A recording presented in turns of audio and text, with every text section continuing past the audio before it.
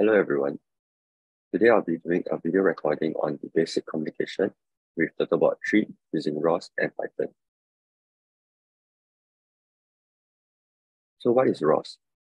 ROS is an open source beta operating system that provides services expected from an OS.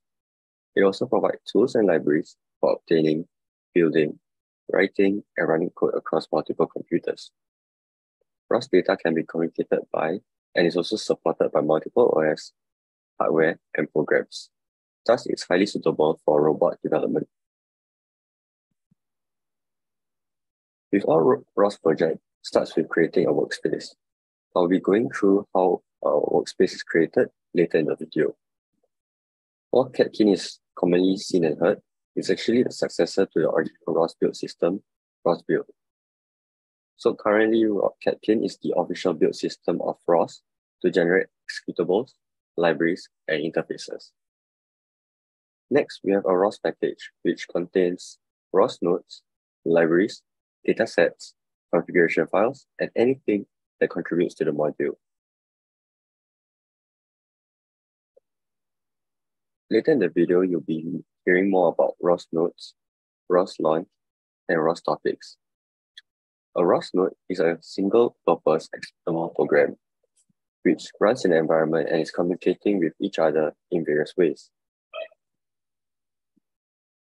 ROS launch is also a tool for launching multiple nodes as well as setting parameters. Lastly, ROS topics is just a channel for communicating messages among nodes. A ROS topic has a fixed message type.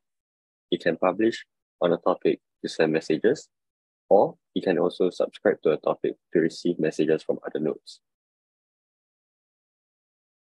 For the topics, it can be communicated as follows: one to many to one, or many to many. The last thing would be the ROS packages. TurtleBot3 ROS package includes the following: TurtleBot3, TurtleBot3_messages, TurtleBot3_simulation, TurtleBot3_application. These four packages contain these following items. Now moving on to the setup. So for the initial setup, if you have not done this before, you will need to install ROS on a remote PC. You can do so by updating the application and upgrading it when necessary. Next would be to install the dependent of the ROS packages, followed by installing the TurtleBot3 packages. Once the packages is completed, you can set the TurtleBot3 model name. Lastly, we will be using a simulation called Gazebo. To install the simulation package, the steps are as follows. For more information, you can click the link or you can visit these websites to see more on the instruction for the setup. Now, assuming that you have created the workspace expansion, we will change our directory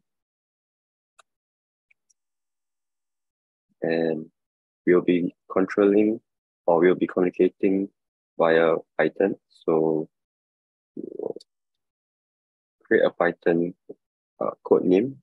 Let's name it TurtleBot.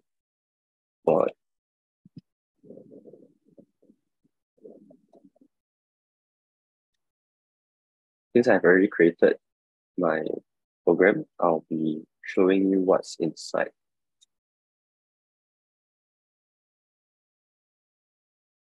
So this is the basic code for communicating with the TurtleBot3. First, we'll be importing ROS5 library, and we'll be including the geometry_MSVS message, where we'll be importing trees which will set the parameters for the linear and angular velocity of the TurtleBot. Next, we'll be creating a class, and in this class, there will be two defined functions. First would be the initialization function, and the second one would be the shutdown function. In the first function, we'll include the init_mode, where we'll have the TurtleBot node as the communicating node, and we'll set this to true. We can set it to false because there's only one node at the moment, but if there are multiple nodes in future, this is necessary to be set as true so that this will be a unique node. Next, we have the log info. The log info acts as like a print message, where if you were to shut down the TurtleBot, you will have to press Ctrl+C. And then we have this on shutdown, we will have a self-shutdown function which is defined below here. Next, we have a publisher where the message, the topic would be the CMD_val. I'm showing you how I got this topic list. And then we will have the message type or class, which is a twist class, and the argument, which is a queue size of 10. And then we'll have to include these parameters, which is to control the turtle robot linearly or angularly. As you can see here, it's set to 100 and 0.8. We can actually uncomment this, it doesn't matter, because if you don't define it, it will be default set to 0. But for complete sake, I'll set the linear speed to 1 and the angular to 0.8. Or maybe I can change this to 0.8, and I can reduce the angular velocity about the z-axis to 0.5. Can change this later if the speed is too fast or too slow. Next, we will have the ROS rate, which is set to 30. It's to loop. It's a number of times you want to loop the function. And while the ROS is not shut down, we'll publish it to the topic list. And in the shutdown function, we will have the ROS log info to tell the user that you are stopping the TurtleBot. We'll also tell the publisher to reset the twist back, the parameters back to 000. And we'll have a sleep set to 1, just to prevent any of the functions from exiting prematurely.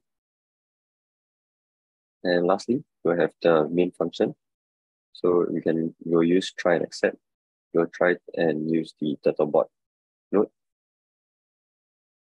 And then when the TurtleBot is interrupted, you'll skip. And if it's terminated, it will display not terminated. So now I'll just show you what is the code all about. So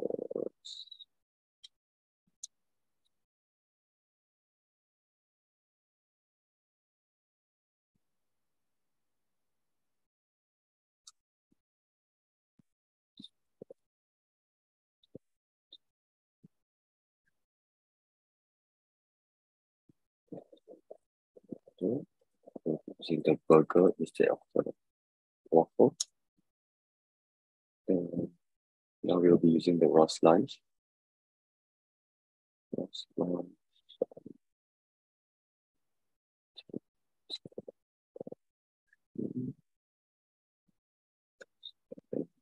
We'll be launching the simulation gazebo.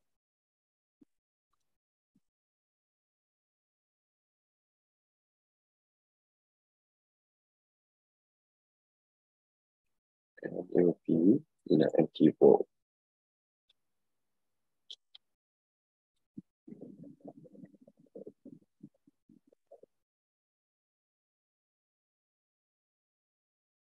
So as you can see on the right side, here's the TurtleBot3. This is the z-axis, the x, and the y. Now, I will show you the topic list. ROS Topic English. So here's the list of topics, and then we have the CMD_val is the topic that we are using. And now we will run the code. So it's TurtleBot3 Burger. So we have set it to move in the x direction 0.8 and about the z-axis at 0.5. Okay. So we'll run the code. Now you can see it's moving. And it's moving out of frame. So I'll probably want to reduce the speed so that it can make better turns. Okay, so I'm going to press Ctrl+C to watch it stop. Okay, there we go. It stopped.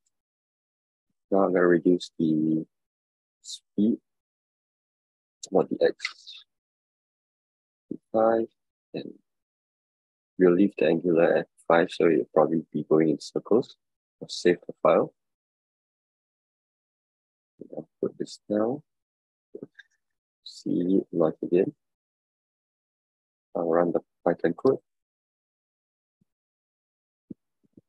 Now it's moving much slower, and you can see that the turn is much more controlled. So this is how you can control the TurtleBot3 using Python code. So this is the end of the video recording. Thank you for watching, and goodbye.